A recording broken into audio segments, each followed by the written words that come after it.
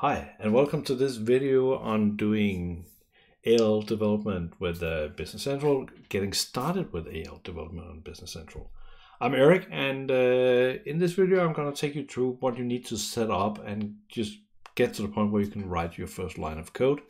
Let's get right into it. I have a Business Central here. The Business Central is running in the cloud. This is a cloud sandbox. I actually have another Business Central, so if I go here and I go to Nav, I have called it Nav Daily 2/BC. Here's another Business Central. So one of them, the first one is in the cloud. You can see it by the URL. The second one is not in the cloud. You can also see that by in the URL. The second one is located right here, so it's running on my local machine as a Docker image. We can see that that's not very easy to read the Docker output sometimes. Let me actually make this very wide.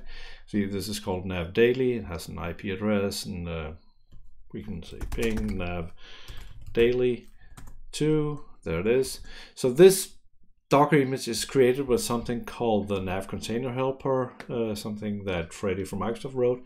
You can look on freddysblog.com to read all about the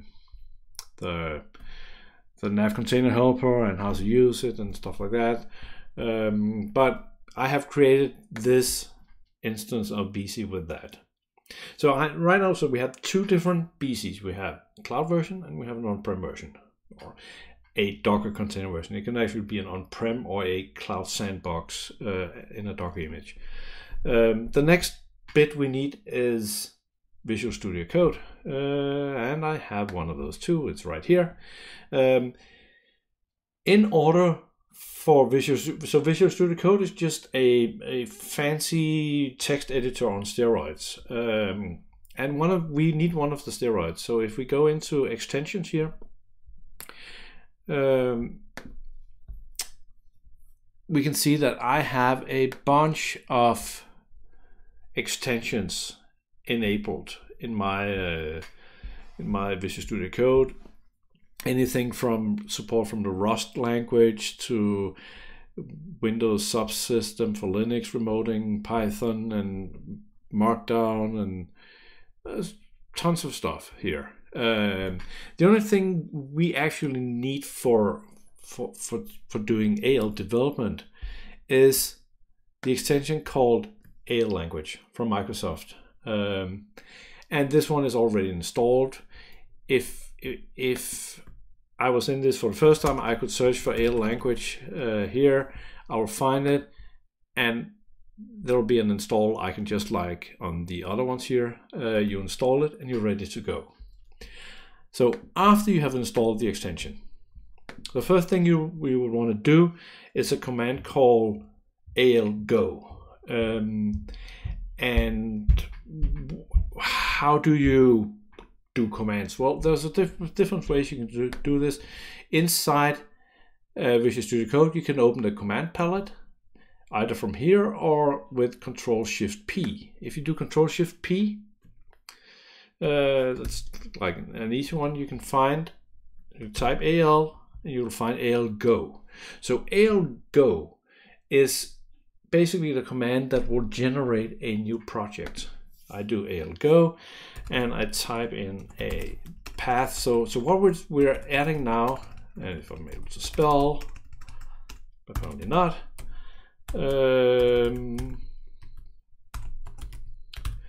What we're typing here is a folder that do not exist. So you don't want to enter a folder as always. You have to. It says that choose the path to a new empty folder. So type in something that doesn't exist. You hit enter, and you're asked what is the target platform. So if you came from the Nav world, there were multiple versions, and now Business Central also have a version, but they also have like a release name. So right now we are on 2020 wave 1. But behind the scenes, there's also a runtime version, and the runtime version was sort of reset by Nav 2018. So Nav 2018 is version 0 from a runtime perspective, and we are now currently at version 5. This the spring 2020 release. So I'll just say that, hey, this is version 5. So this is also known as version 16. So the code, the build of Business Central is actually version 16. So it can be a bit confusing. So the next thing that happens here is that please choose the server. And I have two options. I have a Microsoft Cloud Sandbox or your own server. I will do the Cloud Sandbox to start. So I get a file called the launch.json. The launch.json is the one that connects your Visual Studio Code to whatever instance of Business Central you want to connect to. So I clicked on something. Let me click back here. The first thing I want to do before anything is to make sure that I'm actually connecting to the right sandbox in the cloud. So when you have a Business Central running in the cloud, you can have production and multiple sandboxes. All these are called environments, and you want to make sure that you're accessing the right one. So if I go back to my browser for a second and I find the URL, I can see that there's this GUID sitting here. This is actually my tenant ID. So I will go back into this one, and then I will add, I'll actually just type TE, and the IntelliSense will give me suggest, do you want to type tenant? I want, and I want to add this one. Then I'll do one more thing. So I'll say that I'm currently working towards the sandbox called sandbox. It's not very easy. I should have called it something else, but I have a sandbox, and the sandbox is called sandbox. I could have created another sandbox called UAT or whatever name I want, but this sandbox is called sandbox. So at this point, I could also say that this is Eric's cloud sandbox. Now I can press go into the command palette again, Control Shift P, and I can go to ask to download symbols. So the first thing you need to do after we're connecting to something is to ask the server that we're talking with, what objects do you have? What's in your database?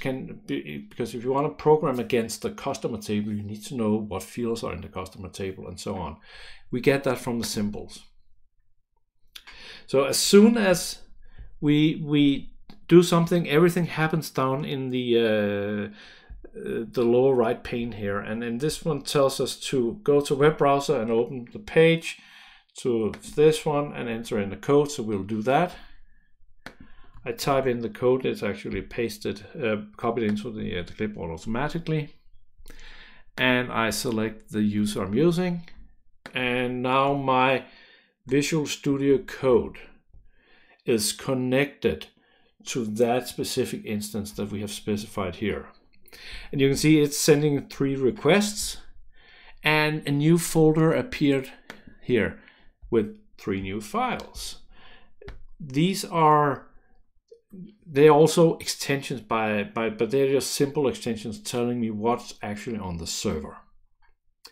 So at this point, I could go Control Shift B and do a build, and this will compile my project here. This while the packet is created, we have a new default publisher video 3 1.000.app. So at this point we have an app. Right now the only thing that's in the app is the hello world thing here that says app publish. So we'll just change this one and say hello from video. No, hello to all of YouTube. There you go. And this time I will not just compile, I'll press F5. F5 is compile and deploy. And now it cached my credentials because I typed in and tied my Business Central to the Visual Studio Code, so the credentials are cached, and we're ready. So Visual Studio Code will launch a new browser tab, and we can see that hello to all of YouTube. So our extension clearly worked. So what happened here is that it starts up on the customer list. If I go back in here, I can see that in my launch file where we change these things, we have a startup object IDs, meaning that we want to start on page number 22, and that happens to be the customer list. You can specify another page if you want to. So now we have Visual Studio Code connected to a cloud sandbox. We have created an extension, we're ready to go. We have seen the launch JSON, and we have seen the small page extension with a message. So there's one more file here. It's called the app.json. The app.json file is the file that describes your project. So right now my extension is called Video 3, and I'm called default publisher. I don't want to be default publisher. I want to be myself. There we go. I could change the version number. I could put a description, a logo. It also defines what dependencies we have, and these are dependencies that will get pulled as AL packages. Also tells what object numbers I want to program in, if I want to program something else, and what runtime I'm running against. So all done. We're good here, but let's do one more thing. Let's go back to launch JSON and then click on the and now I'm actually, you can see that I'm just going to move myself a bit down here under me. There's the add configuration. So I'll add configuration, and then I will add a AL publish to your own server. And while I remember it, I will just put myself back into the corner. There we go. And I'll change this one. Say this one will be the Nav Daily 2 server. So that's the name we're going to put in here, Nav Daily 2, and the server instance is just called BC. Now, if I go, so as soon as we touch something, we'll get a file called settings.json, and this one will have a setting say, hey, the default launch configuration is the cloud sandbox. I'll delete that, save here, and then I'll ask to deploy. Now it will ask me, choose the server you want to deploy to. So in this case, I'll not do Eric's Cloud Sandbox, we just did that. I'll deploy to the Nav Daily 2. So Nav Daily 2 have a different authentication module, and because I have communicated with my Visual Studio in general before I did this video, it will not ask me for credentials, but otherwise it would ask me for a credential. And success, this one is also deployed to that sandbox. It takes a minute. Hello to all of YouTube, and you can see that now we're on the Nav Daily 2. So let's recap here for a second. We have sandboxes.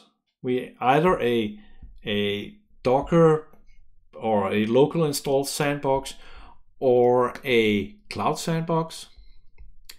We have Visual Studio Code installed with the AL language extension, and we have created a project with AL Go. We have connected that project to both our sandboxes, and we have compiled and deployed. So from here on, we're ready to develop. And with that, I think this video is done. So follow me on Twitter, subscribe to the YouTube channel if you want to get notified when I'm creating the next video. And until next time, have fun.